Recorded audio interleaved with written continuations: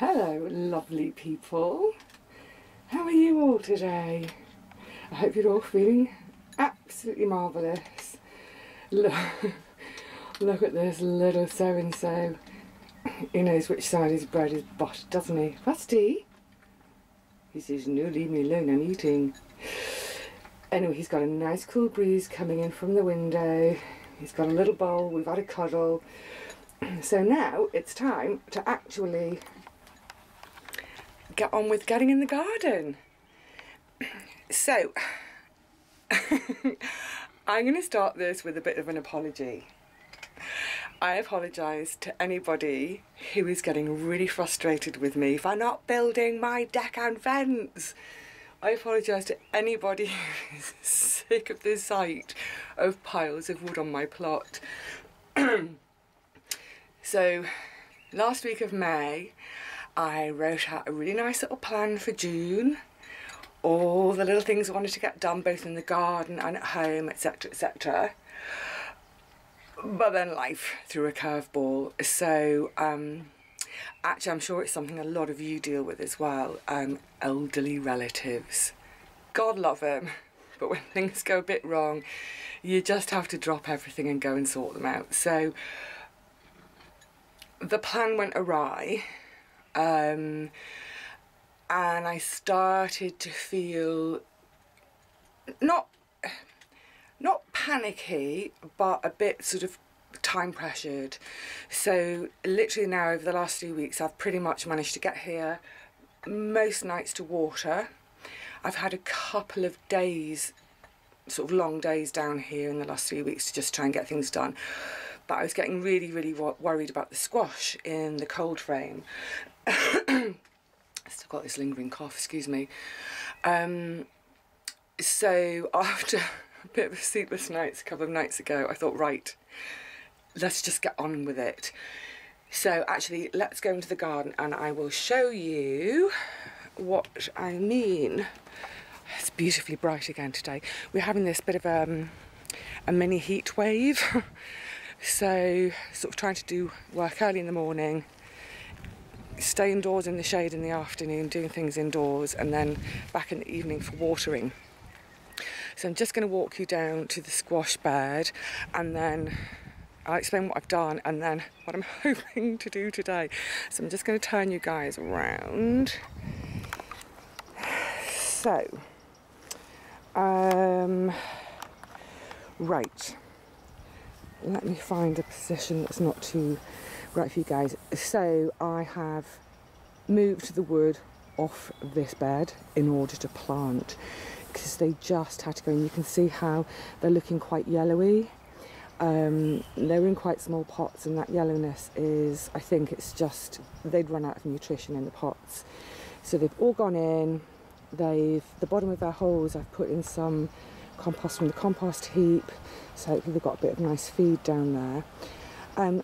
Just to explain about the cardboard everywhere, it may not be the prettiest sight in the world.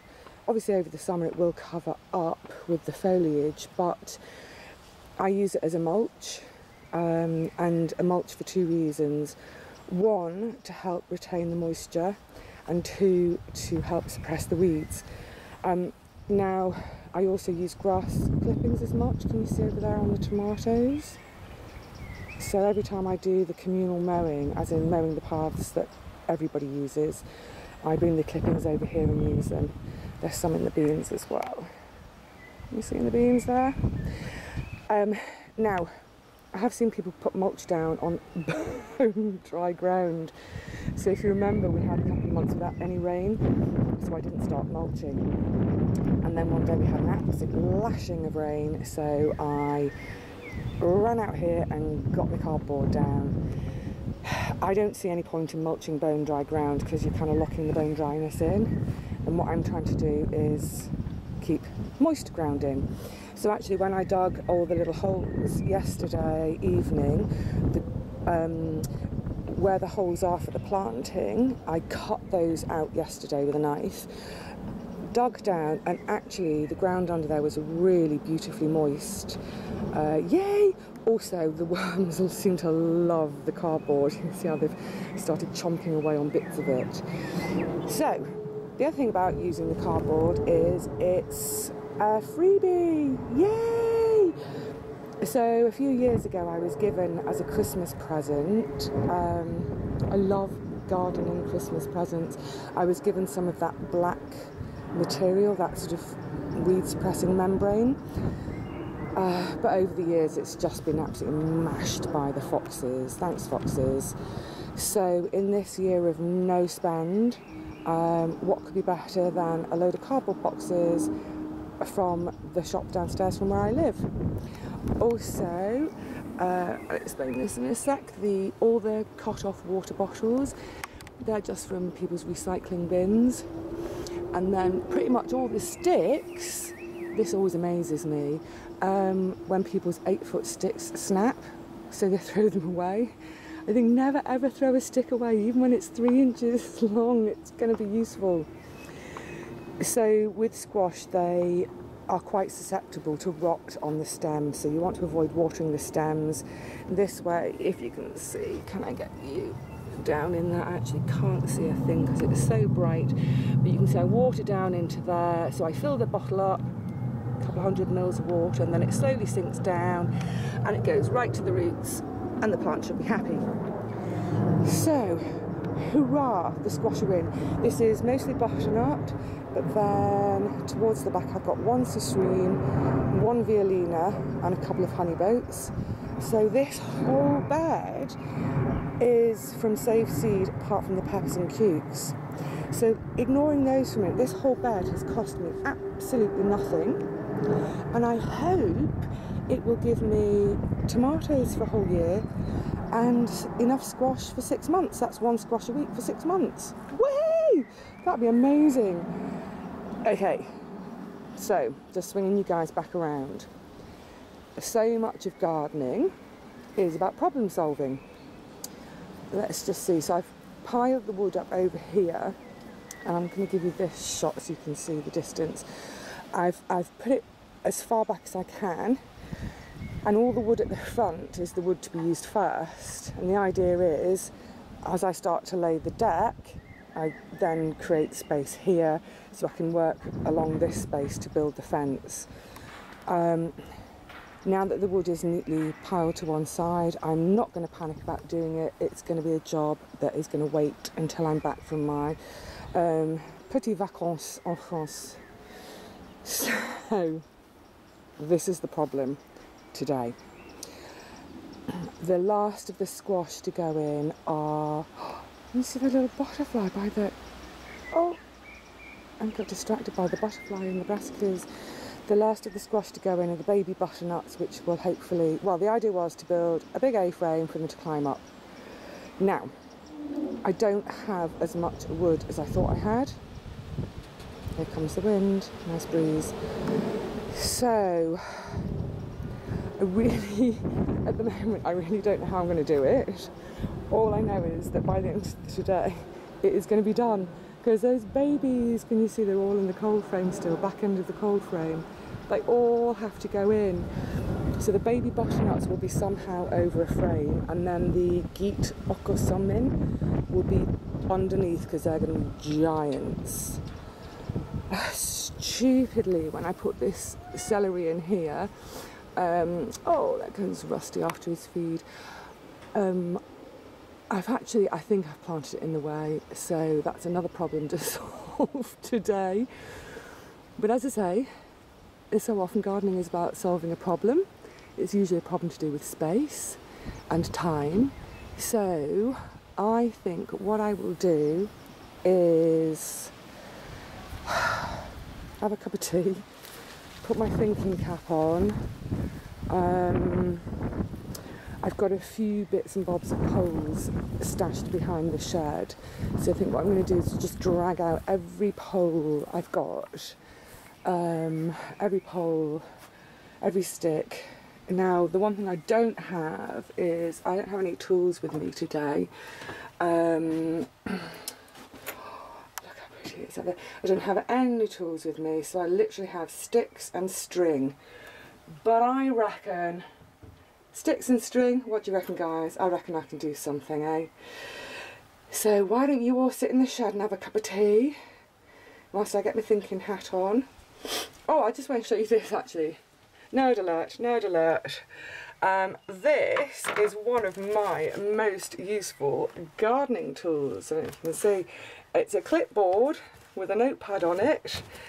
And for instance, last night after I finished watering, I go around the plot with my clipboard and a pen, and I just make a note of the obvious jobs I can see that need doing, because then it's a case of I know how much time I've got, right, prioritising. So, number one priority at the top, A-frame, baby butternuts and geets in. That's got to happen. Prick the calibres. Oh my goodness. So yeah, have a cup of tea, guys.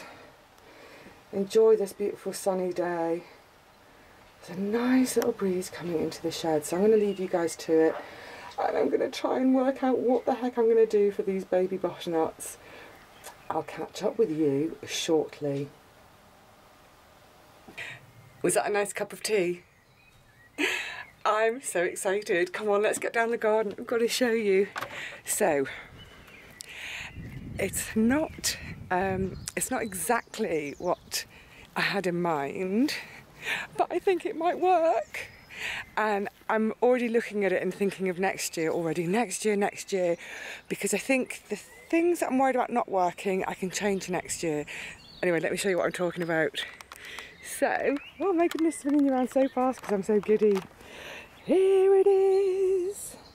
Now, all that wood that I scavenged from the burn pile, if you remember, none of it was long enough. It was a bit of a disaster, but I'm keeping it because it'll come in useful for something else. So I had to use the last of my scratchy old beam poles, plus you see this, one of these metal stakes that they hang netting on the highways that were left on my plot years ago, so I've always kept them, and that's kind of helping to give it a bit of strength. Now, what I'm thinking in terms of what will work and what won't work, ideally what I would have done, I think putting the flowers in the end here was a bit of a mistake. I'm sorry, I love my flowers, I'm going to enjoy them, but I think what I would ideally have done is, instead of creating one A-frame like that, I would have had, like the cucumbers, a sort of steep side and then flat back, and then have two, so one there and one here, and that would therefore have given me two south-facing elevations. So as it is, I've got a south-facing elevation, and then this side faces north. I'm hoping that there's still going to be enough light for it, because I'm fairly open here. I'm not really overshadowed by anything, so I'm thinking that, you know, hopefully that will still work. We'll see. Anyway, I'm just really happy to get it done. Now, it's not as tall as I would have liked. It's only about 4.5 foot tall. And I'm wondering if these little babies are going to be climbing and wanting 6, 7, maybe even 8 foot. We'll see. It may be that I have to nip the tops out and restrict it to, say, 2 or 3 fruits per vine. So on that note as well, I've got 6 in each row, which, if these were all trailing on the ground, that would be far too many.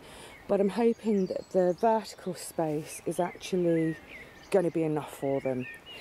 If it looks like that's too many, I'll just look at, say, 1 or 2 of whichever the weaker plants are and just stop them in their tracks. Although I don't really want to do that. Also, underneath, and I really think this might get a bit crowded in the summer, are the 2 geets.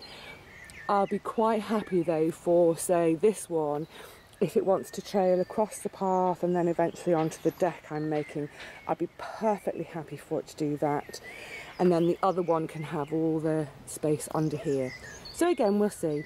I've never grown either of these before, no idea what to expect, but I can't wait. And finally, just a little note on my little watering pots. So I've run out of bottles, so I'm using this idea that my lovely neighbour Svetlana does, which I believe her Russian granny taught her, and she uses it on all her sort of gherkins and cucumbers and things like that, and it seems to work really well. So thank you, Svetlana, for the idea. They've all had their first drink. Oh, I'm just giddy. I'm so giddy. I want to kind of, I don't know, wave a wand and see what this looks like in 6 weeks' time. Ah, it's so exciting. I love this time of year. I'll love it even more in about 4 weeks if they all get going. So, on this very happy note, from a very giddy Vivi. Oh, look, just to say before we go, first little Nicotiana is coming out. Oh, beautiful. And look, the cosmos, they're starting to get their buds as well. You see, there was me a second ago saying maybe I shouldn't have planted the flowers here, but this is going to be such a happy sight in a few weeks, isn't it? Now, before I implode with giddiness, I'm going to say cheerio to you all. Have a wonderful, wonderful coming week in your gardens, in your kitchens, doing whatever it is you're going to get up to. Look, it's all in. I can sort of semi-relax finally. Cheerio, guys. See you soon. Take care.